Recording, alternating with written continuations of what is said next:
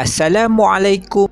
JDT lebih berbangga dengan sistem tersendiri atau dikenali dengan DNA TMJ. Berkongsi perkara terbabit, Tunku Ismail mengakui menggunakan formula tersendiri untuk menguruskan skuad Harimau Selatan hingga mampu menjulang 32 trofi sepanjang sedekad lalu. Malah sejak mengambil alih Persatuan Bolasepak Negeri Johor pada 2012, TMJ berjaya meletakkan kelab itu muncul antara pasukan terbaik di benua ini. Jelas TMJ, semua ramuan kejayaan itu hasil air tangannya bermula daripada kemudahan fasiliti, pemilihan pemain serta jurulatih hinggalah kepada penyusunan taktikal perlawanan sebenarnya menerusi arahannya. Bermula dari falsafah berdasarkan daripada karakter sendiri dan apa yang saya minta daripada setiap orang yang bekerja di kelab.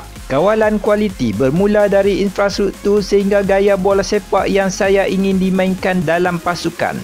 Falsafah kelab ialah penguasaan, tidak berputus asa, determine, disiplin, inovatif dan kemajuan, katanya. Menurut Tunku Ismail lagi, di JDT hanya seorang yang berkuasa dan satu bos saja, iaitu dirinya. Saya membuat semua keputusan dan saya bertanggungjawab sepenuhnya atas apa yang berlaku di dalam kelab.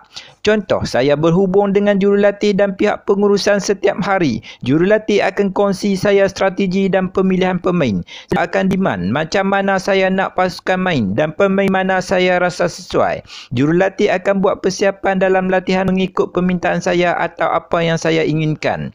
Alhamdulillah, di JDT kita boleh lihat hasilnya dan pihak pengurusan atau jurulatih dapat arahan daripada saya jikalau apa-apa berlaku, baik atau buruk saya bertanggungjawab, katanya.